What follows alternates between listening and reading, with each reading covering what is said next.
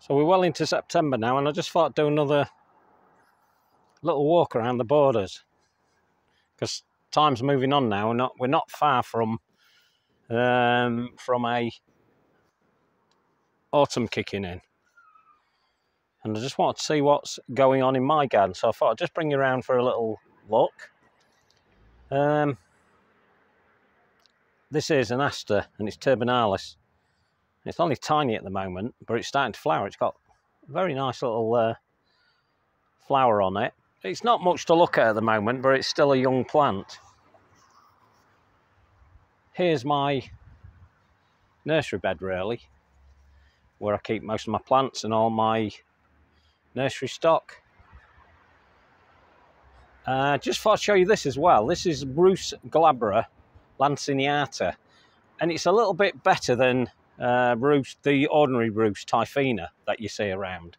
And the reason it's better is because it's just got a better look about it, and it has a better colour as well, and it just looks good.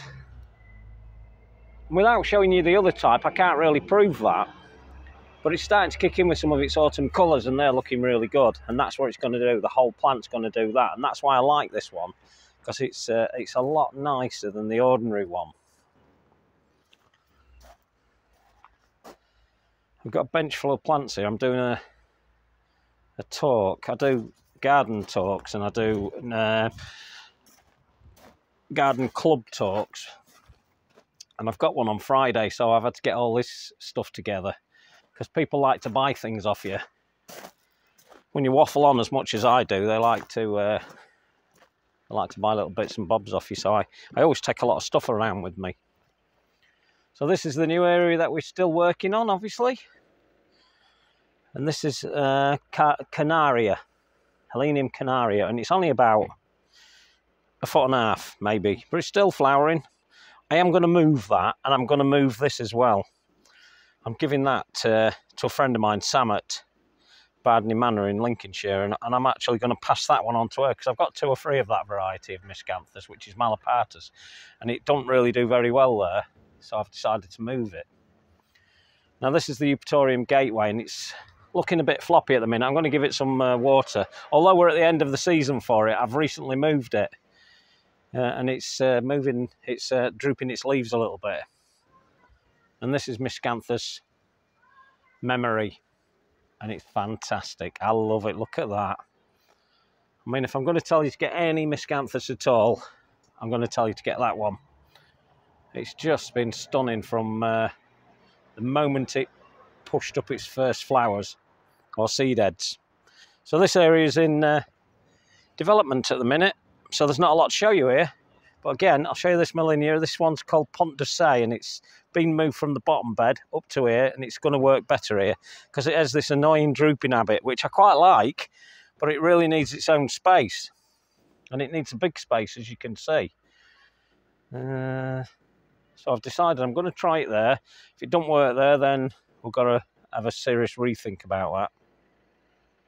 So one thing that's going to start shining out in winter is these euphorbias, and this one's just a seedling. It's just a seedling that I picked up from where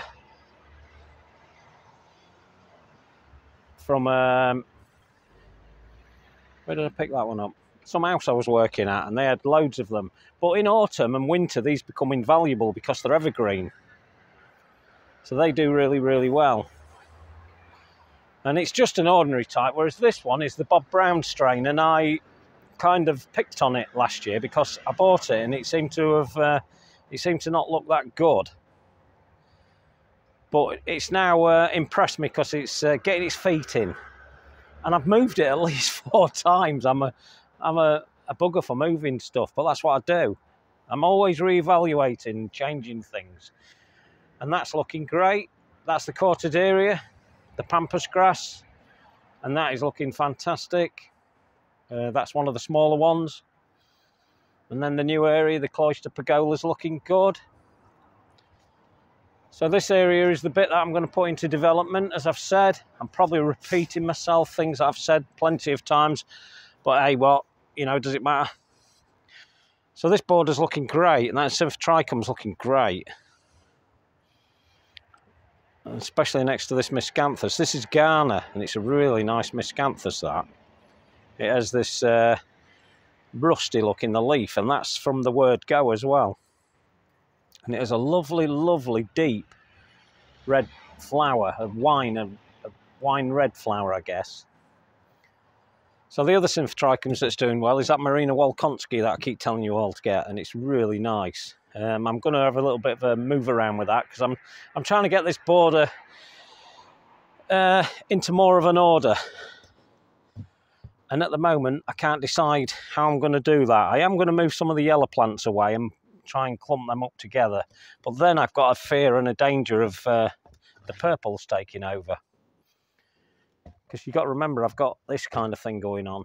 There's some more miscanthuses, and this one's Cascade. That one's Malapartus. And then we've got another one here called Rot Silver. Red and silver, that means. They all pretty much look the same to you. I appreciate that, but they're not. They're totally different. So it's nearly time for the Aeoniums to go in. We had a bit of an accident the other day. Someone came along, knocked them all over the place, did a bit of damage. But that's the way it goes. This is a Restio. I'm not going to put that away. I'm going to leave that out because it's been left out for the last 2 or 3 years and it's been absolutely okay in its pot. Whereas this one here, I won't. This is Muhlenbergia domosa, and I don't leave that out because it just will not like it. The bamboo's doing okay as well. The Fargeses, I only collect Fargeses really, or that type, the clump type, the clumping types. Now this is the grass, and this is the reason that I put it into its cage. It's massive. It's 12 foot at the moment. Now, last year it only did 12 foot, but I suspect next year it'll be better because I moved it again, so it hasn't got its feet in yet. Another nice little grass is this here. This is Pennisetum macrorum. And it's just a good doer. You've got to be very careful of it because it seeds around quite profusely. But as I've said before, there's no such thing as an invasive plant, only a bad gardener who doesn't know how to control them. More Symphotrichums. This one's Calliope, and it's got the black stems, and it's really, really nice. And again, a bee magnet, as you can see. And this is the secret gardening bit that's not quite secret still. And that's the Anderson Shelter Arbor Seat, I'm calling that one. And it's a bit of a nod to the local RAF station that we've got going on. And this is what it's like from within it, and this is the view we get. So that's really nice, and that's just it's just an arch really. I call it my pillbox. I like to give everything a little name. And over time there's going to be plants growing over that as well, so it'll not be so standoutish as we get going. And hopefully these viburnums will take over, the bamboo here, another Fargesia, will all help to shade off this area or make it more secret. Still toying with putting in some sort of a fence there, but we shall see. This Pavosky has been doing absolutely fantastic. It's a good 5 foot tall now, that. It was already here when we came, but it still looks good. This area here I'm really happy with. This is my shack, as you probably are all aware. Done a few YouTubes on that if you want to look them out. And we've got this here. This is Cirsium tuberosum that not a lot of people are familiar with. And it will seed around, but again, look. Pollinators. Invaluable for pollinators. So there's still quite a lot of colour in this garden, and the grasses are helping as well. And they're doing well. The Iletelophyums, or the sedums, they're looking good. And then my miscanthus, it's miscanthus season. So I've got some absolutely belting miscanthus going on here. This one's named after Beth Chatto. It's a nice one. And that one there's the one I keep going on about. Cheugensis is really nice. And this is one of the giganteous types. This is Jubilaris. That's 10, 12 foot. And that's been looking good all season. And there's so many different things going on in this border. This is my little miscanthus that I've been talking about, and it's it's not failing to perform again. So I've got some great expectations for this one. It's very small, very diminutive, and its working name is Sprite at the moment, so we'll see how that goes. Oh, look at this. Right, this poppy has been hit with the lawnmower several times, and then eventually I gave up hitting it with the lawnmower because it didn't want to give up. So I thought, oh, let's give it a chance then. But I did have the Shirley series in this border here, all over here, and there's loads in there again. And I've had to start taking a bit of action because there's just way too many for next year, way too many. But I've decided to keep this one. Although this isn't a true Shirley poppy, it's still nice and it just keeps flowering. It's got possibly 30 new heads ready to show, and it just keeps going, won't stop. So God knows what that is.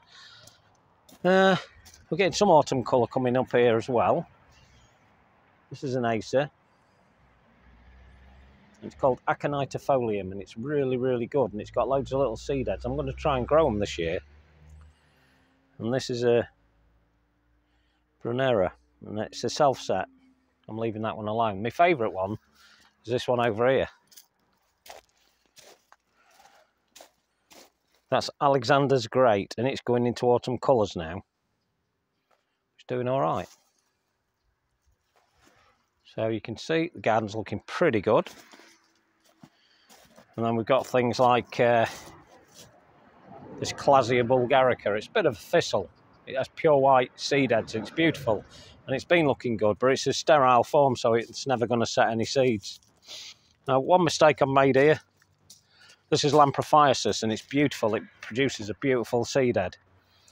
Looks really good, but I've put this Ilotelaphim here, which is called Brilliant, and it's pink. I think there's 3 in there. But I've decided it's got to be moved because it's getting spoiled there.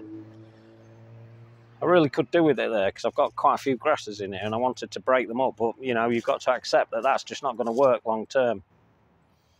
Got Pittosporum back there, and not all Pittosporums are hardy in the UK. In fact, most of them are not because they're New Zealand shrubs.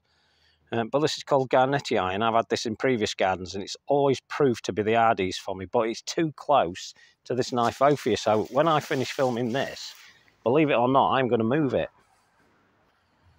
And I'm going to dig a big hole just about there, and I'm going to just put it there.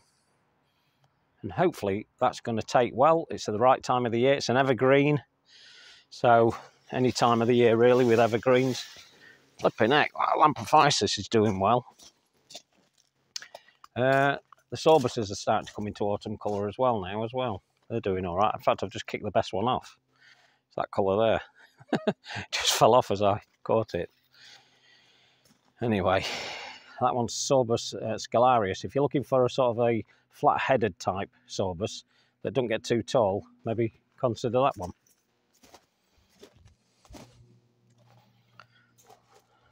So another seating area with lots going on.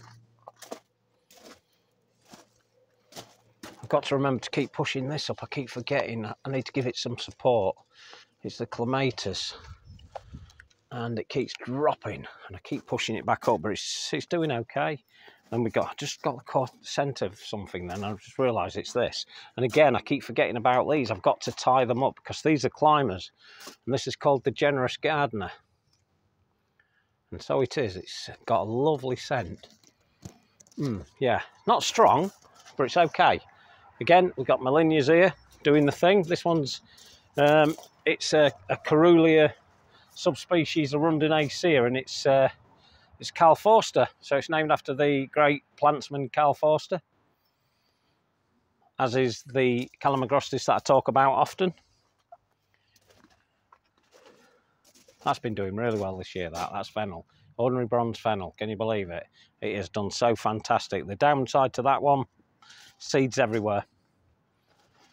But, you know, I'll deal with that. I found a few seedlings around, I give them away as well.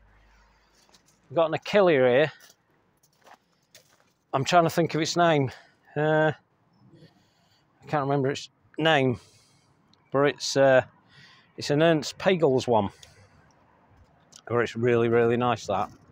And then there's a grass back there, a miscanthus that's got to yet set its seed. What can we show you up here? So yeah, the Isle of Telefiums are doing really well. So invaluable for, you know, late season pollinators. Well, we're only in September, but you know, we are late season really. But they're doing really well. This is what I call the birch border for obvious reasons. This birch has never really settled in. It's called Silver Shadow. Very hard to get hold of this one. But I had it in a pot for years, and I do not think it's helped it at all. But another year in here, and hopefully it'll be okay. I'm gonna put some plant grow mulch onto that and see if we can get that one into kicked into action. This Selenium, we don't know the name of it, but it's not stopped flowering for months. It just keeps going, so it's really, really nice. This little one down here, this grass-like one, is Asphodeline lutea. And it's actually starting its growth for next year, believe it or not. Here's a self-set Verbena bonariensis. Just did a YouTube, that's another one. In fact, every verbena that I've got in this garden now all came from this original one. That one there. And finally, I can't believe this, that these are finally flowering for me. It's a Pennisetum. Don't know where it is. A friend gave me it because it's never flowered for her. And then I bought another one, and I can't remember the name of it.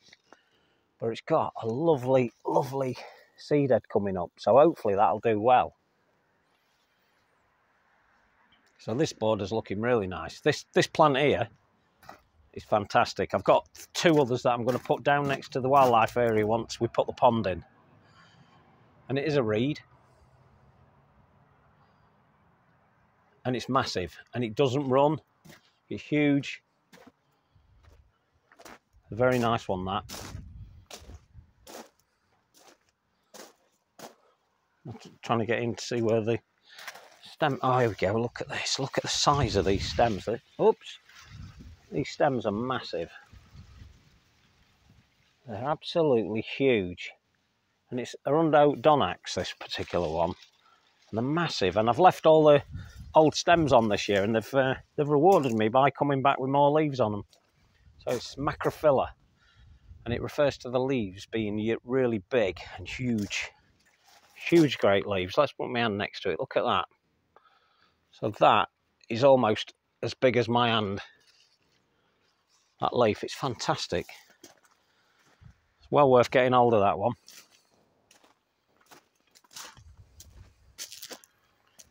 So, that's a nice little walk there. 18 minutes. I've exceeded myself. I don't like to go on too long because I know you'll get bored after a while. But it's looking really nice. So I just thought I'd give you a little pootle around Grassy Bottom, see what's going on. And it's all looking good. I'm very happy with it.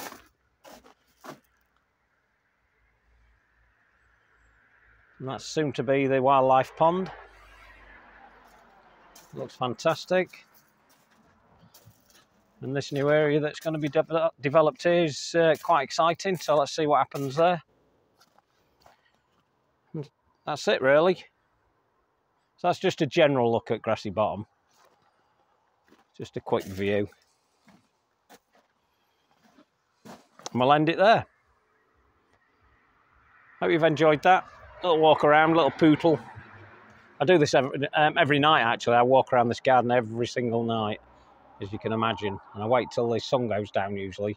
Just before we lose the last light, I like to have a walk around and view it differently. And it's fantastic. And you should try and do that if you can. Get yourself walking around the garden. I love it. Trouble is, I always come up with new ideas when I'm doing it. Sometimes I pray for rain so it keeps me in the house. But it's not raining today, but apparently we're going to get some in the next couple of days. And let's face it, our gardens need it again. All right, hope you've enjoyed that. I'll talk to you on the next one. Ta-da!